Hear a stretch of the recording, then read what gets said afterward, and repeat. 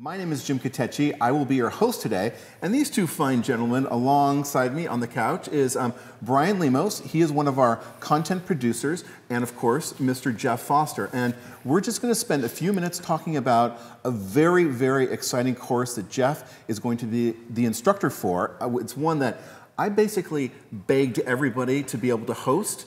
Unfortunately, I'm not going to be able to make it down to San Francisco, but it's all about drone photography. So, Jeff, welcome back to CreativeLive. It's always wonderful to have you here. Of course, you've taught so many of our top After Effects courses. So, having your expertise in our classroom, I mean, you are our After Effects go-to guy here at CreativeLive. But we want to talk a little bit about drone photography and your upcoming workshop. So, can you tell me how you got interested in drone photography?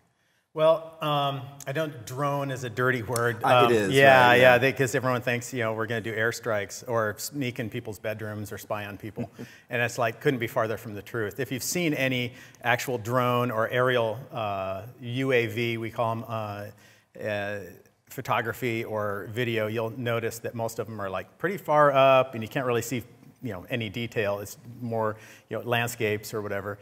But I got into it because I have been kind of a GoPro guy for years, and I was approached by DJI to review one of their Phantoms when they first came out, and that's how I really got into it. I've always wanted to. I was trying to figure out how to put one on a kite, how to put one on a balloon, and they were always spinning around or crashing or flying. And so this was my first time to get a GoPro in the air.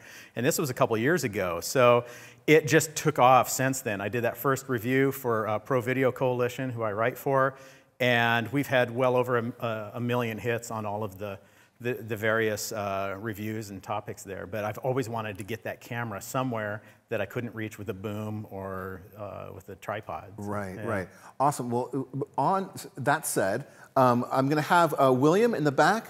Would you mind putting up that promo video so we can get a little taste of what Jeff is going to be tackling during the workshop? Thanks so much.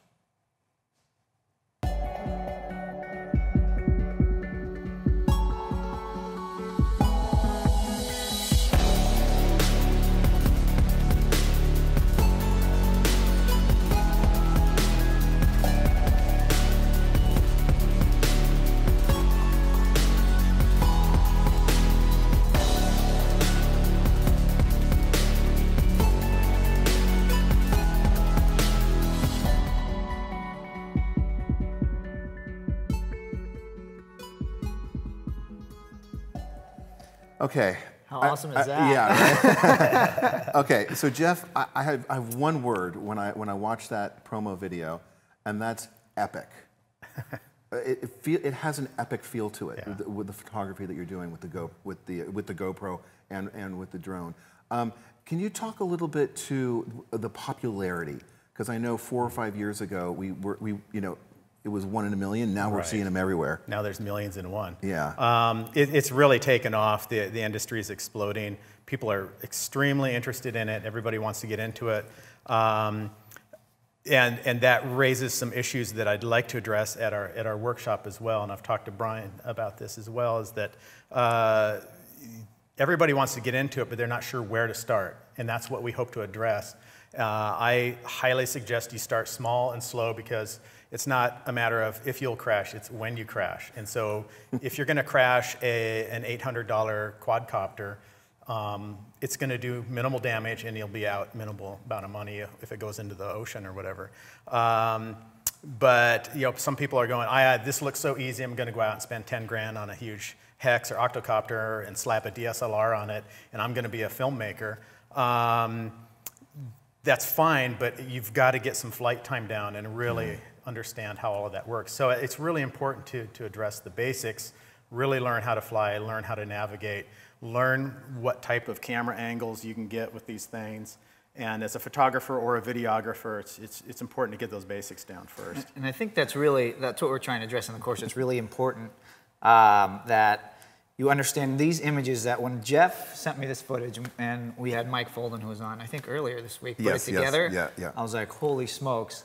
And that stuff is possible. It takes, like anything, like any craft, It takes time, and you got to put in the work, you got to practice, and that's what we're going to teach. Yeah. And we want to make sure we also teach everyone how to be really responsible and safe with these drones, because it's very important. People start going cowboying and it ruins it for the drone community. And so we're really nailing on that. Yeah, we had an instructor at CreativeLive last week, I won't name any names, who got a drone sent to him, and he practiced in the park for like a day, and he had it down, and he then went out to the beach, and he started it up, and it gone. It just took off, and it took him about 3 or 4 hours walking through the community to find it. So I'm glad that you guys are going to be tackling that.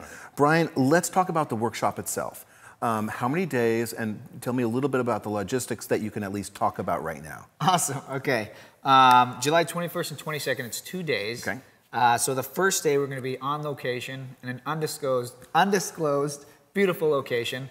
We're going to be starting with the very beginner, with the very basics, and we're going to work with some drones that are good for folks who are just starting out, and then we're going to kind of build our way through the day, going all the way to drones, octocopters that can take on DSLRs, you know, your Canons or your Nikon, and you can take those up into the air. So you guys are going to have a fleet of different sizes and and we're going to have some special guests come and fly with us and do some demos. Okay. And we're going to have some really interesting approaches to using these things too, and not just a matter of showing you how to fly them, but to show different applications, to show where the future of this is going, some new prototype stuff that's coming out. So we're really wanting to push this forward and get people excited and thinking about how can I use these things. And that's cool. I can go out and spin around my neighborhood, but how am I going to use this? How can I think about using this, either as a business or hobby or whatever, and what kind of shots can I get? And I'd like to make sure that we cover all of those. Okay, fantastic. Is it going to be part classroom, part in the field? Exactly. First day's in the field, second day is in the classroom. Okay. And in the classroom, we're going to talk a bit about post-production, also about the stuff that you don't necessarily think about with the drones, which is like the law. There's a lot of new laws coming out as it gets more popular. Correct. And things like that to make sure everyone gets a full, well-rounded education on these things. Bryan, you mentioned, I just want to let the audience know out here that there are going to be beautiful locations that we can't talk about yet, but I just want to let you guys know we are in San Francisco, which is my hometown, and so you can just imagine, that there's beaches, there's mountains, there's all sorts of just gorgeous area. We may be in an industrial park, so it's still beautiful and you're flying, right? Yeah. And Jeff, I've seen so much of your footage, especially the stuff that you post on Facebook. Do you personally have a favorite location that you've shot at in the last year or so that you were I'd have to say it's wherever you are. Okay. Because it becomes a totally different experience. No matter where you are. I mean, some of my most recent stuff was we've got a horse in training up in Chico, and it's like there's really nothing in Chico.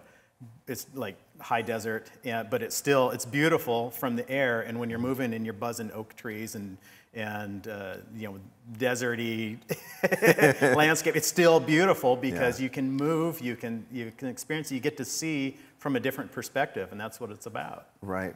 Yeah, lots of bars in Chico. I know, I went to college there. So. Well, yeah. So I want to let you guys out there on the internet know this course, as Bryan mentioned the dates. So we are going to be down in San Francisco, and we are currently looking for students. Correct? Absolutely. The door is open, right? Absolutely. So you guys, the door is open. If you've never been a student here at CreativeLive, the best thing to do is go to creativelive.com/front row. I know that Aardvark Bill is one of our regulars. He's down. I'm hoping that he may want to be interested in coming to the course. But if you guys are either down in the Bay Area or you want to fly in, I mean, there's lots of really good logistics and lodging right in that area. So if you want to do that, if you want to be part of this experience, you can go to, as I mentioned, creativelive.com/front row to get more information.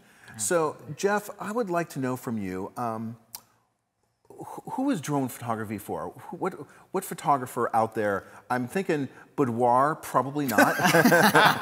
Well, let me address that real quick, because when you're out flying, you get asked a lot of questions while you're flying. And people go, is there a camera on that? Are you using that to spy on people? you know, I'm afraid those things are going to look in my bedroom window, things like that. It's like, if anybody knows anything about a GoPro, the only way you can actually see in somebody's bedroom is to be in their bedroom. So unless you're flying inside somebody's bedroom, they're not going to see anything. So that's one thing I'd like to dispel some of those myths about, you know, spying necessarily. But the industry is just picking up as a hobby, and people who have just very little photo experience are just loving these things because they get to see from a point of view. You get to be a bird, basically. Right. It's like, you know, if you haven't thought about that as a child, oh God, I wonder what it would look like to fly through this or whatever. I mean, you can do that now. So anybody that's a hobbyist up to a professional wants to get, you know, really killer, you know, extended jib shots as a professional filmmaker. I mean, everybody in between. It really appeals to everybody. I got my wife out flying them now too. So cool. And yeah, she's excited. So it really has opened up for everybody, and they're getting easier to use and better image quality too. Great, awesome.